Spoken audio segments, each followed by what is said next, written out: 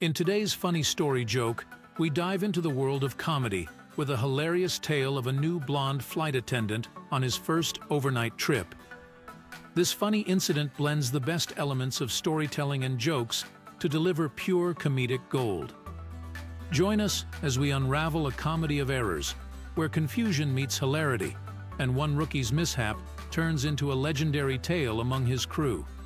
Now, sit back, relax, and enjoy this funny story joke guaranteed to bring a smile to your face. It was a crisp autumn afternoon when Captain Jake Anderson welcomed his newest recruit, Sam, a fresh-faced blonde flight attendant with the enthusiasm of a Labrador puppy, into the bustling world of commercial aviation. Sam practically radiated excitement, like a human energy drink with wings. Now, Captain Anderson was no stranger to the skies. He'd flown through thunderstorms, navigated Bermuda Triangle turbulence, and once even outwitted a rogue seagull dead set on stealing his in-flight peanuts. But mentoring Sam? That was a whole new altitude. Their first overnight trip together took them to a charming city known for its vibrant culture and welcoming locals. Captain Anderson decided to give Sam the grand tour. They strolled through lively streets, the captain pointing out the best places for airline personnel to eat, shop, and stay overnight. Sam listened attentively, nodding as if he were committing every detail to memory. At a quaint bistro, they sat down for a meal.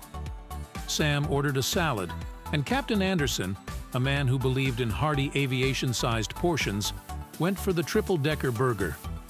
Over coffee, Captain Anderson shared war stories from his flying days. Once, He said, leaning in conspiratorially. I had to land blindfolded because the cockpit cup holder malfunctioned. Sam's eyes widened. Really? No, Captain Anderson chuckled. but it got your attention, didn't it? Next, they explored hidden gems, the kind of places tourists never found. They discovered an underground jazz club where the saxophonist moonlighted as an air traffic controller. The music was so smooth that even turbulence would have tapped its foot. As evening settled in, they reached their hotel, a cozy establishment with a lobby that screamed, "Welcome, weary travelers." Plush sofas beckoned, and a fireplace crackled, casting shadows on the walls. Captain Anderson pointed out the key features: the elevator, which occasionally sang elevator music, the ice machine, which had a PhD in cubology, and the vending machine, which dispensed wisdom along with Snickers bars. Hold on to your hotel keycards, because this funny story joke isn't over just yet, Get a good night's sleep, Sam. Captain Anderson advised, his warm smile reassuring. We have an early start tomorrow. But the next morning, at the crew briefing, Captain Anderson realized something was amiss. Sam was missing.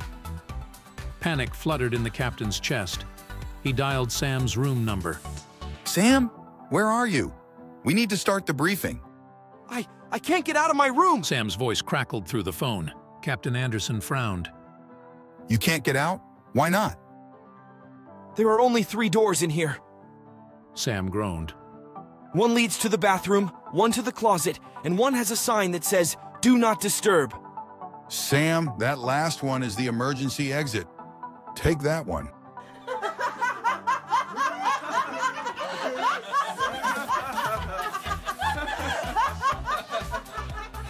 If you liked our joke, then please watch our next joke by clicking here.